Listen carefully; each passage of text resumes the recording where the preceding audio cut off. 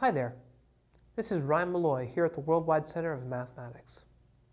In this video, we are going to discuss rules of division for fractions. Well, suppose that we've got some fraction, let's say 18 over 27. Can we divide the top number by 3?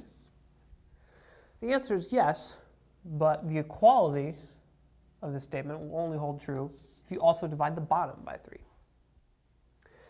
So this becomes 6 over 9. And here's another division question involving fractions.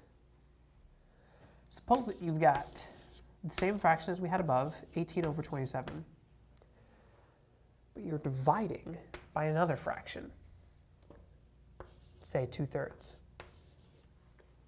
Well, this is confusing looking. Luckily, a very simple formula for dividing by fractions. All you have to do is multiply by the reciprocal. So this is the same thing. It's 18 over 27 times 3 over 2. We'll just flip it over.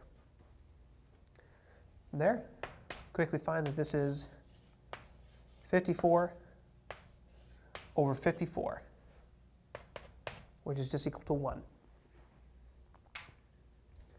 My name is Ryan Malloy, and we've just discussed rules of division for fractions.